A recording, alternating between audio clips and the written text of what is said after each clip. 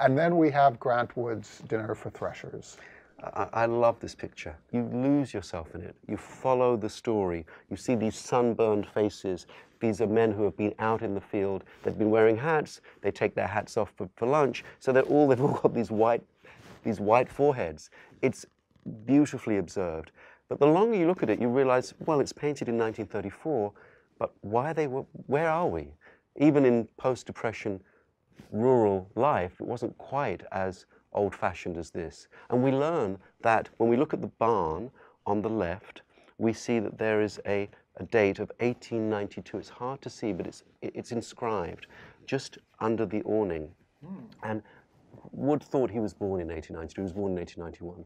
But when he painted this in 1934, it's a nostalgic picture. He's looking back. He's remembering the life he led as a farm boy, and of this ritual of having the threshers at lunch after they'd worked during the day.